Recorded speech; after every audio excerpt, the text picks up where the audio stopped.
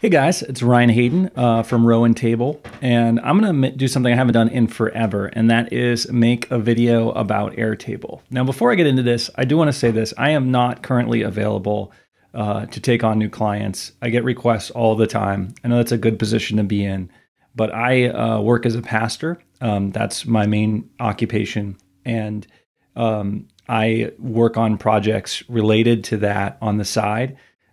As much as possible. And I've only got so many hours a week to do that. And those hours are booked for the foreseeable future. So I'm sorry, just not available to hire right now. And I just wanted to say that. So what I want to do today is I want to make a video just to do something really simple in Airtable. And it's a beautiful application for this. I actually just did this for myself, and I just figured it would be good to share. So when I work hourly, the way that I've been doing it is I have this bullet journal and I just record when I start, when I stop. Let's see if you can see that there. When I start, when I stop, and then after I've built it, I highlight it. Now, this system works, and the beauty of it is I almost always have this bullet journal with me. The problem is I have to do the math of how many hours it is, and I have to do the math of, adding them all together.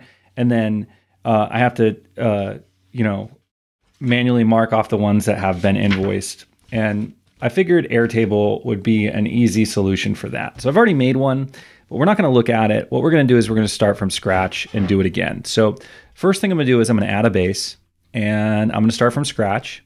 I'm going to call this one time tracking example. And one of the things I like to do is I like to use an emoji as the first character. It's a little trick here. So on a Mac, if you press Control, Command, and Space, I believe then it pulls this up, and you can pick a different emoji. So I'm going to use this cash one here. And then you can see there that becomes the icon. It's kind of a cool little trick. So time tracking example. So what we need is we're going to start with an entries table. That's the first thing. And what we want to do is we want to record basically four things. We want to record when we start, so start time. So I'm going to make this a date field, start time. And we're going to make it a date field that includes a time zone. And then we're going to create another one. We're going to call this one end time. Same deal. Date field, include a time zone.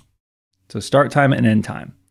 Then what we want to do is we want to have a description of what we've done. You can add whatever you want here. This is just what I do. We want to have the hours worked, and this is going to be a formula. We'll get to that in a second. And then we'll save this. And then we are going to do something else over here for the actual invoice. So let's start with this. I'm going to delete these two. And let's say I'm starting. Let's say today I started work at 8 o'clock in the morning. I didn't, by the way. 8 a.m. and I worked until 11 a.m. without a break, let's say. So 11 a.m. All right, there we go. So we have a start time, end time, same day. Let's say I was working on the registration form. Okay. All right, now hours worked. So here's what we're going to do. We're going to make a formula here. So I'm going to go down to formula. And the formula that we want, by the way, you can always pull this field reference up, which I do all the time. This particular formula is a date and time function. And what we want is this. We want to get the difference between the start and the end time. So I'm just going to copy and paste this into this. And then inside of, I'm going to erase date one, and I'm going to type start time and just enter there. Actually, let's make it end time. End time, because we're subtracting. And then start time. And then for the units, let's type in the word hours.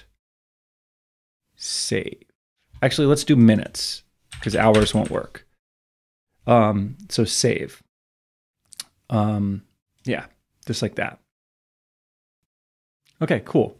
So now we have minutes, 180 minutes, 3 hours. And the reason I want to do minutes is I actually I bill for, partial hours. And hours is just going to give you, it's going to round it up. So I did minutes. But actually what I want is I want hours worked. And what I find the easiest way to do that is just to wrap this in parentheses like this, and then divide by 60 to give you your minutes. Pretty easy math. So if we do that, okay, so we have got a pretty good foundation here. We've got our start time, end time, description, and hours worked. Now, the next thing that I want to do is I want to link this to a particular invoice. And the way that we're going to do that is we're just going to type in invoices, and then for our field type, we're going to link to another record, create new table. We'll call it invoices. We'll allow linking to multiple records, just like this. So in invoices, our name, again, we're going to change this to a date field, but we don't need a time for this one. So we'll just put date, and well, that's enough for now. Okay, we'll get to this back in a second. So let me make another one of these. Let's say yesterday I worked from, let's say 6 a.m. to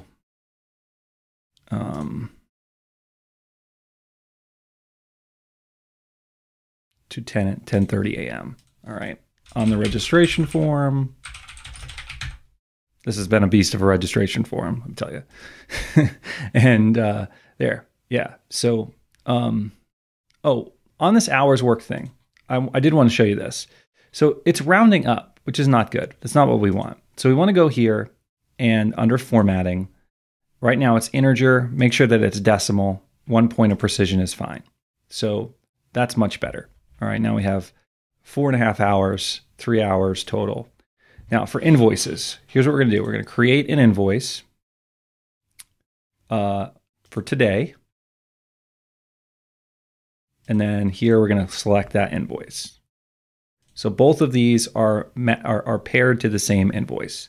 And then I think I need to go in here and turn this off. We only allow one in. All right, there we go.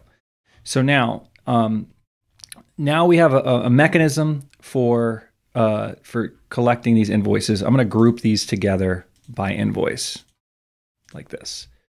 Then we have a mechanism for just writing these down and then invoicing them to a specific invoice. Pretty simple. Definitely does what this thing here does right there. Now, how do we add it up? Let's go to invoices.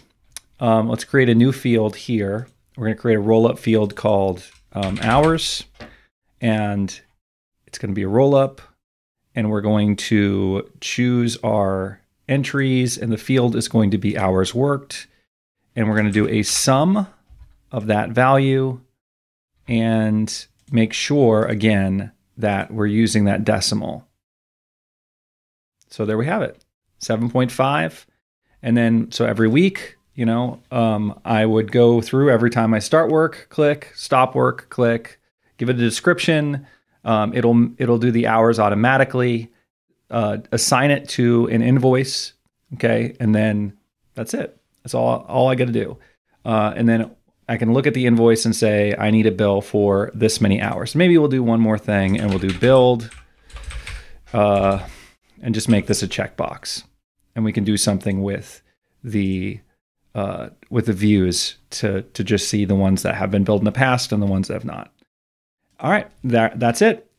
Pretty simple time tracking little app there that we made, and would work really well. I'm using it, so let me know what you think.